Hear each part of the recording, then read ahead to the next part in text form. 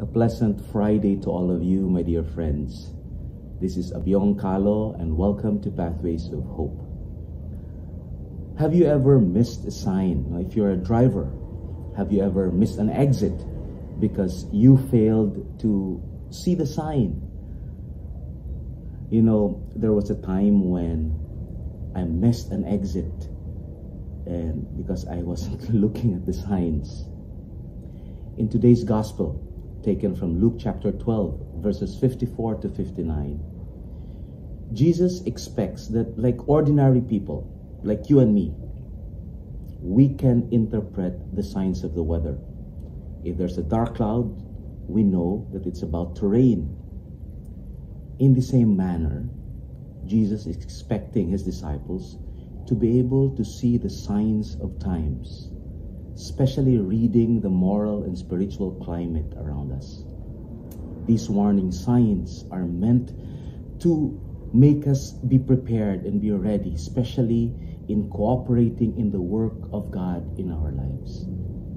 And if we miss these signs, if we miss heeding the call, it would be a disaster.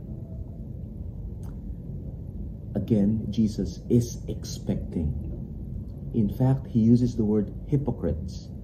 The word hypocrite means actor, pretending to be someone he is not, or acting as if he is just pretending. We are expected to read spiritual signs and warning signs.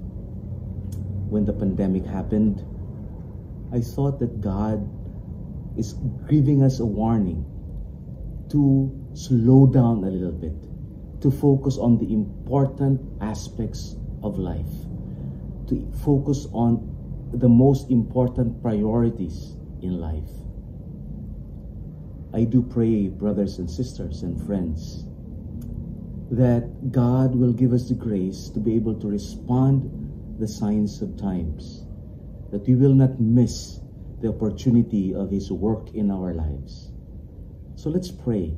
Let's pray that we will not be able to miss the signs in our lives. God's signs giving us warning so we can be prepared in his coming. God bless us all.